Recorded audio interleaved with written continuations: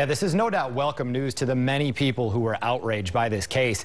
Prosecutors now saying that they do believe they can prove the animal suffered moments before being killed.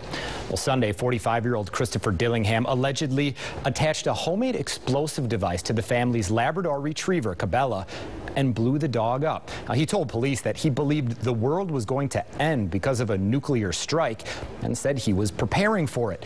He said he blew up the dog because his ex-girlfriend had given it to him and put the devil in it. Initially, Dillingham was charged with second-degree malicious mischief, reckless endangerment, and possession of explosive devices, but not animal cruelty. Prosecutors said that charge can only be used if the animal would have suffered, but in this case, they thought the dog died instantly.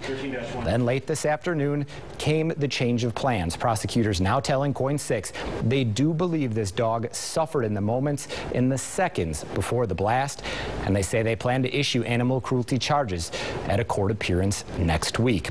Animal cruelty in the first degree is a felony in Washington, punishable by up to 5 years in prison and/or a $10,000 fine. Kelly? Thank you, Chris. And you can stay with KOIN 6 for continuing coverage of this case. Coming up for you at 5 now, you will hear from a woman who pushed for stricter laws after her dog was kidnapped and held for ransom and killed. Well,